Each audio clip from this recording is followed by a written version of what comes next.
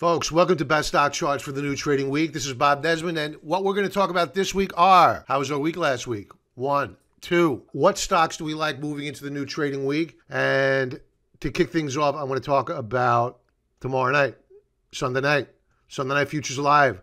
And what we're going to be talking about in particular tomorrow night on Sunday Night Futures Live, 6 p.m. Eastern Standard Time, are, yes, the opening price action of the futures.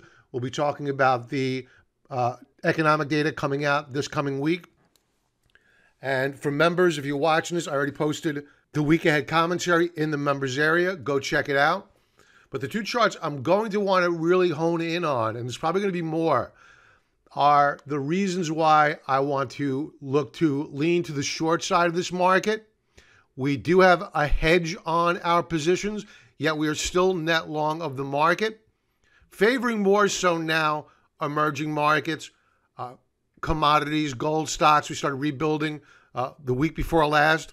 And the reason why can be summed up in two charts. This one here, I want to go over this in greater detail with the meaning of what this means and what the outcome is once we revert to the norms. But this is the M2 money supply. And did you know that 21% of all dollars in existence right here, right now, were printed in 2020? So you may be asking, where's the hyperinflation? This blue line is telling you the reason why. We're going to talk about this tomorrow night. And the reason why you need to be looking at gold, silver, the miners right here, right now. And the reason why you need to start looking to the short side, not right now, seasonally strong period of time. We're going to remain net long for now, but we're going to be positioning ourselves to the short side, probably net short, going into 2021, give or take a few weeks. So this chart here is the call options volume. And you could see that the amount of optimism vis-a-vis the purchase of call options is completely insane. The put-call ratio is so completely broken, I can't put it into words. In short, we have a market that is extremely overbought in terms of valuation, not necessarily technically per se, but in terms of valuation, we're very overbought, very expensive, and the level of complacency out there is unsustainable. All we need now is a pin to bust that bubble. So join us tomorrow night, 6 p.m. Eastern Standard Time. Link below. Enter your email address in only one of multiple areas where you can enter your email address. If you want the 5 most powerful candlesticks tutorial I put out, enter your email address once, and you'll still get alerted 15 minutes prior to us going live tomorrow night. Otherwise, click the bell button, subscribe to the channel, and you'll get notified when we go live. Don't forget to leave a comment after you get done watching me now. Our week last week was good. We did very, very well with our emerging market trades. We did very, very well with our gold mining trade, which we sold most of several weeks ago before the big sell-off. We began buying back the week before last, right at the lows of the week. The GDXJ with a 47 handle, right at the lows of the week. We sold Facebook for profit this past week. I didn't want to sell it, but the price action was doing poorly. Plus, they are being now sued for discrimination by the DOJ. And I'm glad I did because Friday it pulled back. So we'll remain long right now, but we are building short positions. So more to come there. So the first stock I want to go over using TrendSpider, they're a sponsor, link below, 35% off, is Twilio. And in the members area, I'll have posted the price target entry point at which we're going to want to look to get long of Twilio. So what we're doing right now is I'm going to set up an alert here. I want to get notified. This is a weekly chart, Twilio. I just want to get notified if we retest support. And we'll keep it active for the week. Let's reduce sensitivity a bit. So Twilio last week, it broke out the prior week. Last week we did a retest of the breakout point, Very solid week. We're going to be looking to buy. Daily chart. Daily chart looking very good. I'm not going to be the least bit surprised to see a breakout on Monday.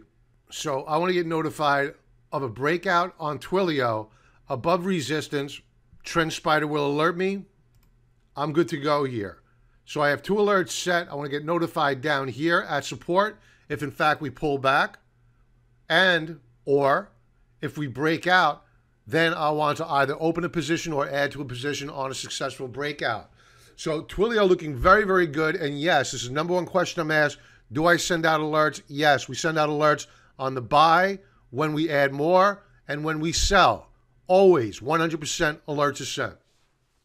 So the next chart up is BR. This is a financial, Broadridge Financial. Weekly chart. Now here's the value of automated trend lines. You pull up your weekly chart, you click a button, and by doing so, you know you have resistance above. So I think that this is going to be fairly resistance to break out of. Why? It's because we kind of already did break out last week above resistance. So I think that we will get a continuation breakout here. I would want to test the position, meaning I would only want to put on a small position, then add on the breakout if I'm right. That way, if I have to stop out, it's a very small loss. I don't have to worry. I'm not going to lose sleep about it. So we have a alert that can be set here. I want to get notified if we break through, and we'll keep it active for the week. And there we go. Set it and forget it. RSI looking very good. In fact, I would like to know if we happen to pull back and retest the support level, the breakout point. Yet again, you don't know. Maybe Monday morning, it'll be a rocky morning for the markets, and that'll be an opportunity to open up a trade at a support level where our risk reward is very favorable. And then if we happen to break out, then we can add more to that trade. And there we go. Our weekly alerts are set up, I should say. Now look at the daily chart here. Again, the power of automated trend lines, folks. There you go. Click of a button. You can see that we broke out. So I'm going to set up a third alert here. It's not as significant of an alert. I'm going to keep sensitivity very low. And I want to get notified if we break through, touch, or bounce, because if we break through, then I'll stay aware of whether or not we are at or near this lower band of support. This is not an exact science.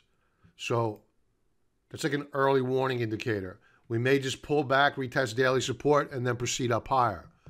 So a very good looking chart. We're very bullish.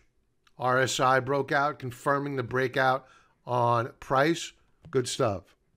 The last chart up is going to be ISRG, Intuitive Surgical. We'll go to the weekly chart. And you can see that we have a very nice breakout. Very nice. We are not at all-time highs, but we are close.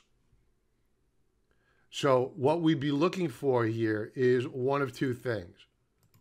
One, simply a breakout. And two, there's our alert set. And two, do we pull back and retest the weekly breakout point? Again, this is my favorite risk-reward entry point. Having a retest. We'll keep some sensitivity on there. And there you go. Weekly setups are in place, meaning alerts. Daily chart, beautiful day on Friday. RSI is rising. Nothing not to like here. So, in short, we remain bullish on the market. I believe that as each passing day goes by, the market becomes far more riskier because we are on very, very thin ice. And whatever is going to be the straw that breaks the camel's back, the downside is just going to be horrific. That doesn't mean there's not going to be money to be made. There's going to be a ton of money to be made, but you need to be positioned accordingly. Think about if you have large profits right now, maybe scale back a little bit, raise cash. Did you notice the US dollar last week? Hammered, multi-year lows. What does that mean? You want to start looking at gold, gold stocks, silver. Silver up huge last week. This is the market sending you signals. Get ready. It's not time to short yet or to be net short. You can always throw on a hedge. But I think after the first of the new year, all bets are off. Path of least resistance is going to change and change like that. Everybody have a great remainder of your weekend. Don't forget, join us tomorrow night, 6 p.m. for Sunday Night Futures Live, 6 p.m. Eastern Standard Time. Link below to get alerted 15 minutes prior to us going live. And smash that like button, leave a comment, and what else? Subscribe. Take care, folks. Be well.